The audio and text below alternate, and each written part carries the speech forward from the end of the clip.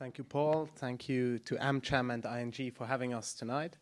It's a great pleasure every time to be here because speaking to a foreign audience is something that happens too rarely.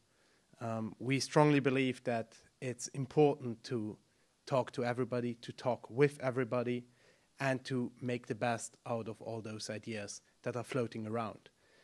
If parties tell you that they and they alone have the solution, I'm skeptical. I don't claim that we have the one solution.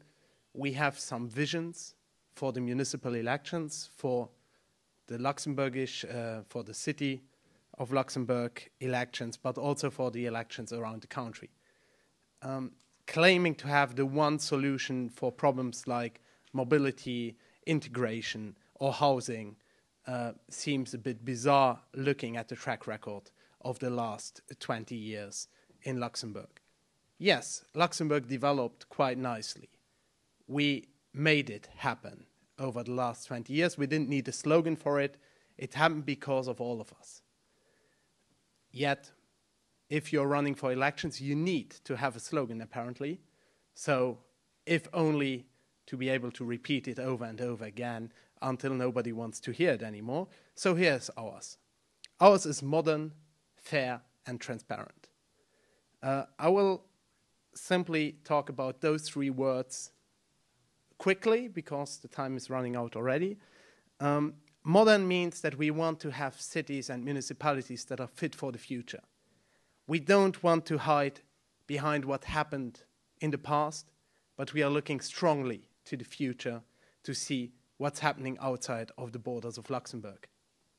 Whether it's in Luxembourg City, or in Clairvaux, in Rémisch, or in Esch-sur-Alzette, every city and town has their unique challenges, and we need to address them in an age of digitization, in an age of rapid change. We can't ignore the change that's happening around us by simply doing it like Luxembourgers like to do it and ignore what happens outside of our borders. So, making a city or a town fit for the future means that we need to support local initiatives that bring this modernization, that allow people to learn how to use the new tools, to support initiatives like startups, and I applaud Luxembourg City for doing a little in that direction, but having created companies in and around Luxembourg City, I can tell you, it's not that easy as it sounds. If you have the money to pay for an expensive lawyer, obviously everything is much easier in Luxembourg, but that overt and hidden nepotism that you can only get to somewhere if you know someone needs to stop. That is what we mean with transparent cities.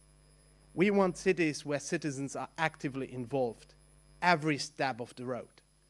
And claiming that you are transparent by having a live stream of your city council that happens on a Monday afternoon at 3 o'clock, or by having meetings at 9 a.m. in the morning with the deputy mayors, that doesn't sound very transparent for me, because most people still need to work to pay for their milk or for their food in their mouth.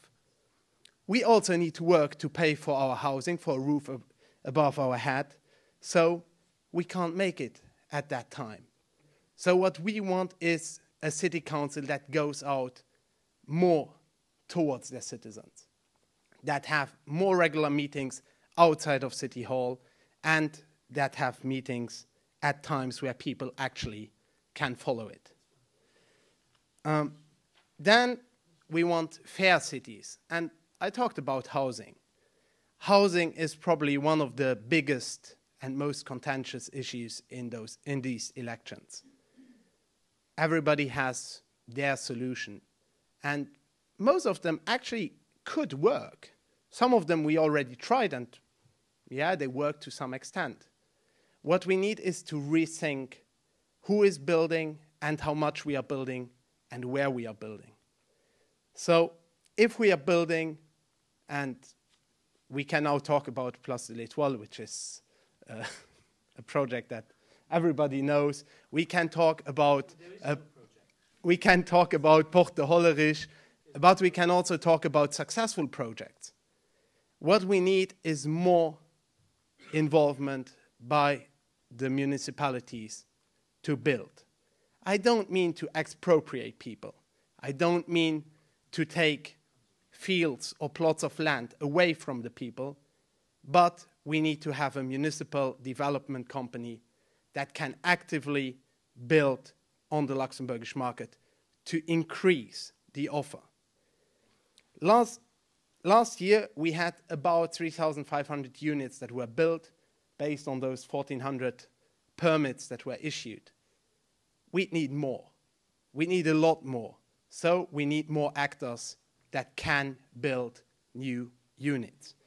Every company that I talk to tells me we have a problem. We can't find enough talent in Luxembourg, and most people need to drive a long commute every day to come to Luxembourg and work here.